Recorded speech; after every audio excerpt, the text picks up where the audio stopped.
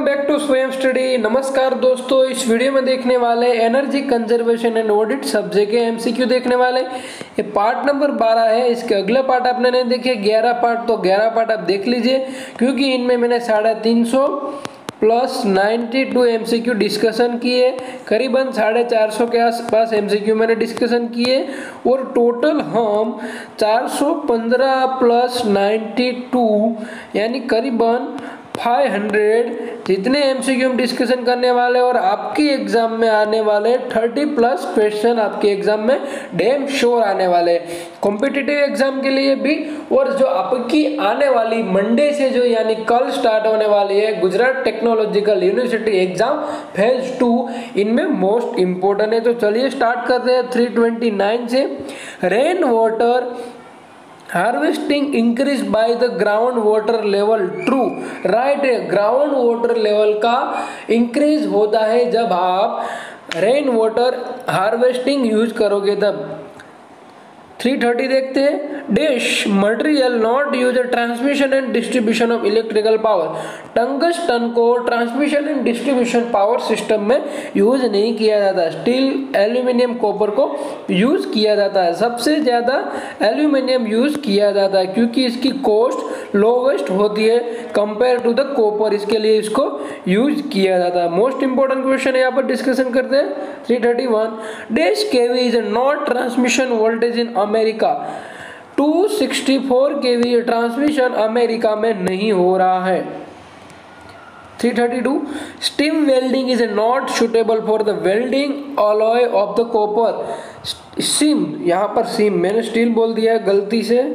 Seam welding is not suitable for the welding alloy of the copper. Most important question 333। Thermal production switch provide the protection against the overload. Most important question आपके exam के लिए, आपके आने वाले exam के लिए 334 number का question.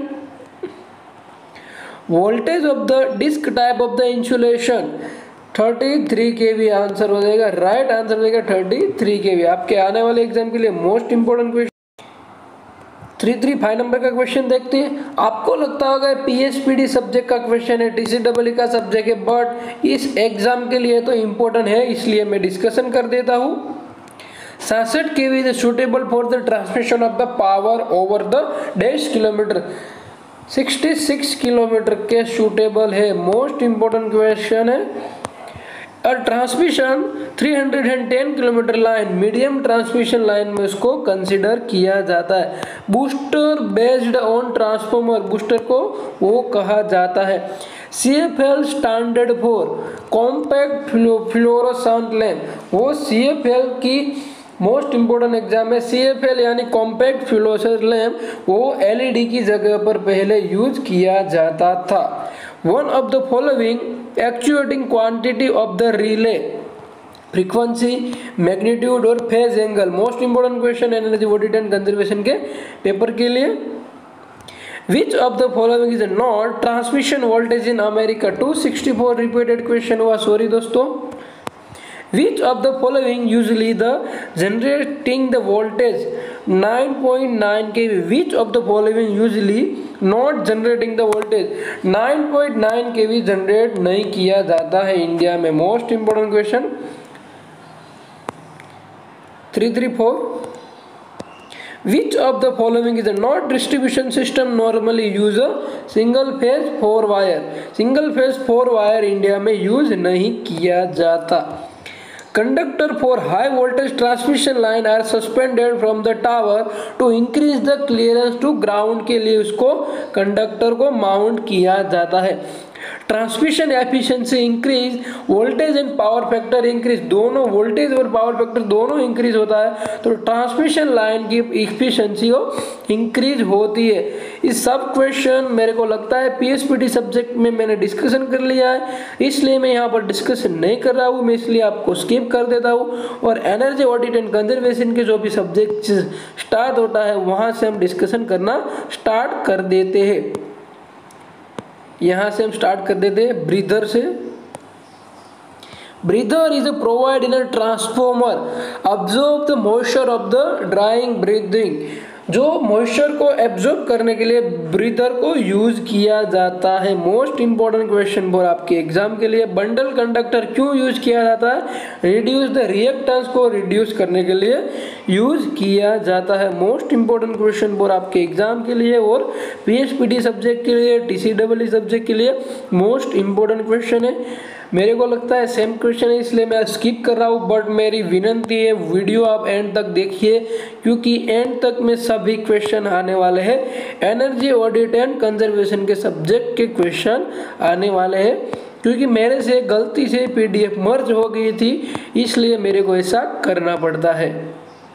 यहाँ से स्टार्ट कर दें। Synchronous motor taken leading current when either overloaded under exciter. दोनों कंडीशन में सिंक्रोनस मोटर ज्यादा करंट को ड्रॉन करेगी। मोस्ट इंपोर्टेंट क्वेश्चन है आपके एग्जाम के लिए। क्वेश्चन नंबर देखते हैं, कौन सा नंबर देखे? Okay 240। Which method provide the cash for the replacement asset of the end for user? Skinning, fund depreciation. This question asked for phase 1 exam. What method provide cash for the replacement of asset at the end of the useful life? Skinning, fund depreciation method को use किया जाता है। Secondary distribution transformer are generally delta connected with the secondary star connected. Star में इसलिए रखते हैं क्योंकि 3 phase होता है, are, Y, B and neutral, क्योंकि न्यूट्रल रेसिडेंशियल लोड पर रिक्वायरमेंट होता है इसके लिए। The conversion factor for the standard power rating motor is equal to 0.746. Most important question आपके एग्जाम के लिए। The ratio of the average load over the designated period to peak load demand occurring the period of the non-load factor इसको कहा जाएगा। This question asked in phase 1 exam. Most important question आपके exam के लिए। यहाँ पर हम discussion करते हैं 406। The protection factor is defined as the ratio of the current year production to the reference year production. Protection नहीं, production factor मिस्टेक हो गई। The reactive power component KVR is equal to the both KW sin and KW tan। दोनों KVR के लिए most important parameter है। 408 number का question देखते हैं। The efficiency of the variable speed drive generally decrease the with speed. Most important question आपके exam के लिए। 409 नंबर का question. The basic function of the electrostatic blast. The ignite the lamp, to stabilize the gas discharge, the supply of the power of the lamp।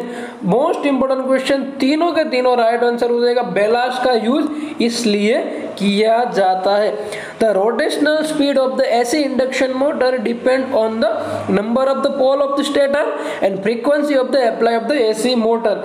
ऐसा एक question आया था कि आपको स्पीड फाइंड करनी है, सिंक्रोनस स्पीड फाइंड करने का इक्वेशन मैं बता देता हूँ। ns minus N divide by N वो स्पीड का इक्वेशन है। आपको एन को आप करता बनाओगे तो आपको सिंक्रोनस स्पीड का इक्वेशन मिल जाएगा। 411 नंबर का क्वेश्चन देखते हैं। The conventional इनकैंडेशन lamp has a luminous efficiency 12 lumen पर वोट होता है। Most important question. 412 नंबर का क्वेश्चन देखते हैं। Energy audit and conservation subject के लिए मोस्ट इंपोर्टेंट है। डीसीडब्ल्यू, पीएसओसी, पीएचपीडी, बीक्यूएम सब्जेक्ट के वीडियो आपने नहीं देखे तो आप देख लीजिए, और चैनल को आपने अभी तक सब्सक्राइब नहीं किया तो चैनल को सब्सक्राइब कर दीजिए। 412 नंबर का क्वेश्चन देखते हैं। The valley filling the incremental cost during the peak hour less than the average cost of the electricity. Most important question आपके एग्जाम के लिए। 413 cold based energy management system provide the ability to remotely control HVAC, collect the real time data, generate the intelligence specific and real time the guidance। Right answer होगा तीनों की तीनों option A, B और सी right हो जाएगा। 414 number का question देखते हैं। The monitor and control and energy management system done by the SCADA, supervisory control and data acquisition. SCADA का फुल फॉर्म है।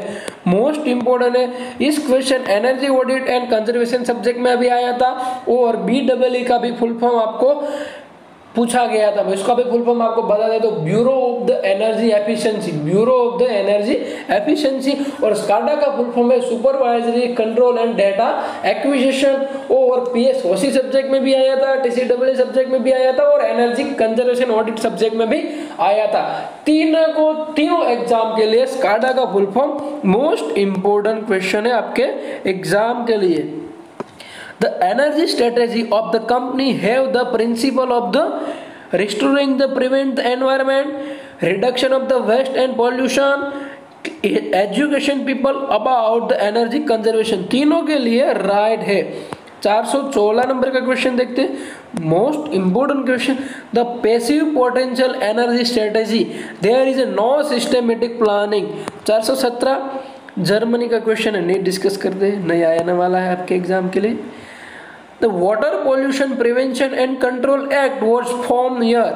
This question asked in phase 1 के exam में क्वेश्चन आया था 1974 में, इस एक्ट को बनाया गया था। Most important question. 419 नंबर का question. The Indian electricity rule 1956 cover inspection of the electrical installation, licensing, general safety precaution. तीनों के तीनों इंडियन इलेक्ट्रिसिटी रूल 1956 में कवर किया गया है। The energy conservation act formed in year 2001 में एनर्जी कंजर्वेशन एक्ट फॉर्म हुआ था। This question ask in phase 1 exam में सेम टू सेम क्वेश्चन आया था।